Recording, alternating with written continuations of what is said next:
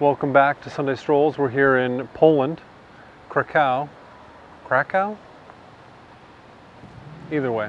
We're going to do a camera comparison, the Sony A1, the Leica M10P.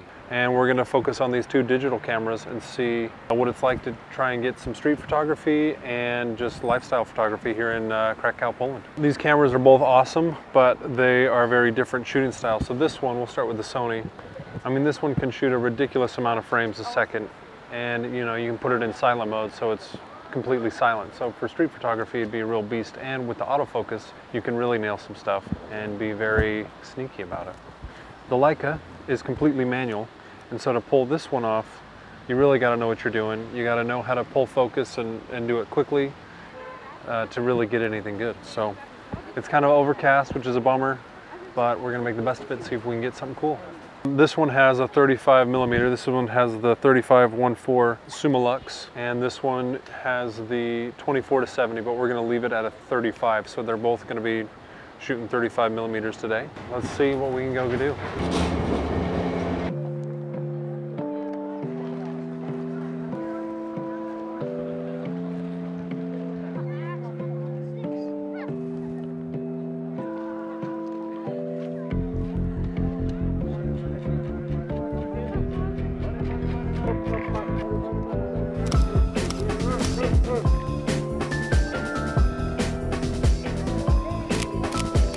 I'm not seeing much.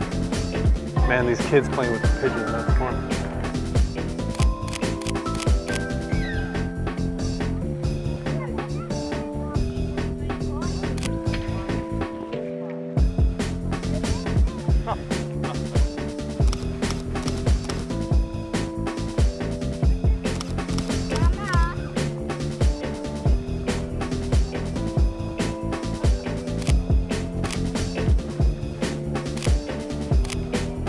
Look at that horse. It's like a Dalmatian.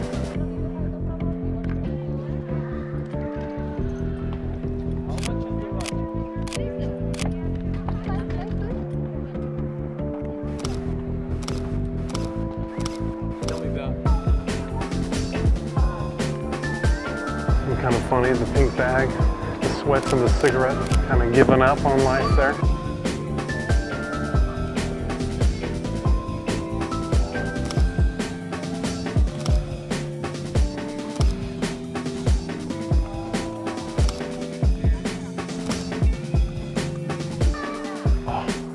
Man, battery's low. Do you got another battery?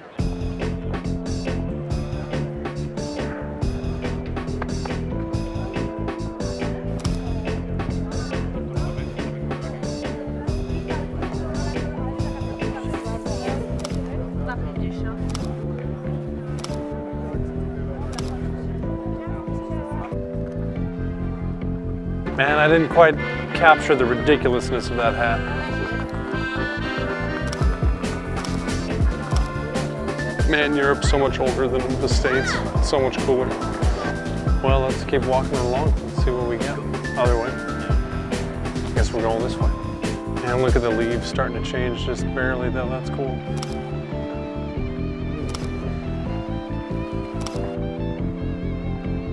Man, look at this lady. She's got a great look on the chair there.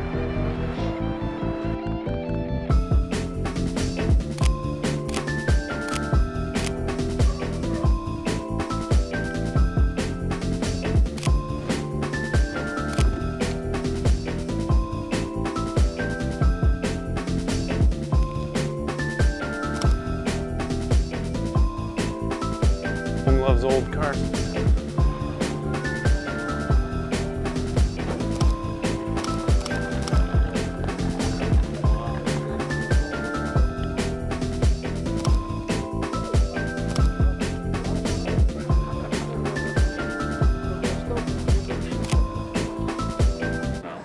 We stopped for lunch. There it is, the cheese dog in all its glory. Who brought the foot long? You take a bite of this dog, it bites right back. Window. Here, step over a little bit.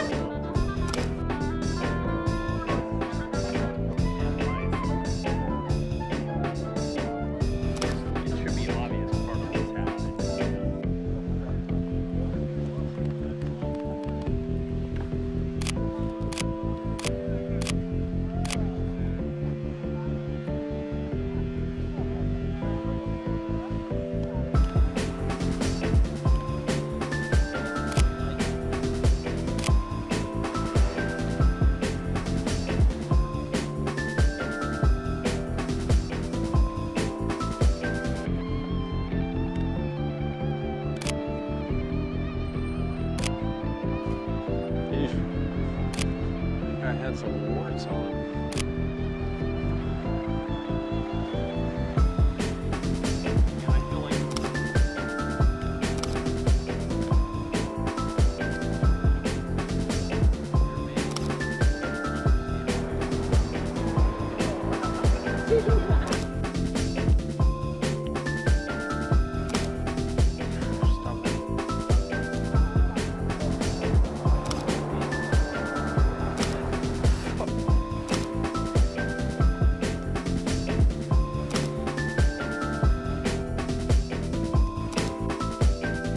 We can get these nuns across the street.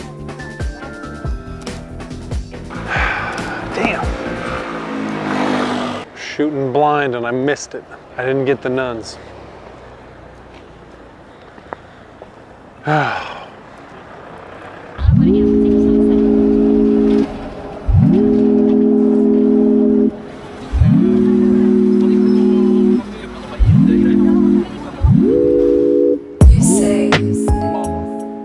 The Sony was a surprise for me. It was really fun to shoot.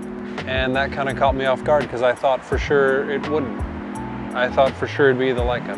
Something about kind of just being sneaky and holding it down low and trusting that the autofocus is doing what it needs to. So with the Leica, to really help me out with the focus, you know, I'm setting it at like an f8, f11, and just before the scenario, setting up a general zone focus. I feel like this style of shooting is hard. It's super hard to get anything, to capture a moment, to find someone at the right time and frame it up nice that kind of tells a story. If you're shooting it with film, like if I was on my M6, I'd be burning through a ton of rolls of film. My skill level isn't quite there to really be confident in my Leica, or even this Leica here, the M10P. Is that what they're called? The M10P. The Sony took care of a lot of things that the M10 just couldn't. And so for a guy like me who's new to this style of shooting, it was nice to be able to just rely on the Sony, its rad autofocus, and just pop away. And I knew I got some stuff with the Sony versus with the Leica. With the Leica, you really feel like you're the one in control of the image, and anything that, you know, if it's in focus or if it's exposed right, you're getting it. And with the Sony, you can completely rely on the focus. And I mean, they both have auto settings, but you know, the light wasn't changing too much today, so I just kind of set both of them to what they were going to be and didn't really change it. I feel like this style of shooting, this is where digital really just kind of saves your bacon, because you can afford to make mistakes and pop off shots that just to see what works, and then maybe hone my skills with the digital Leica.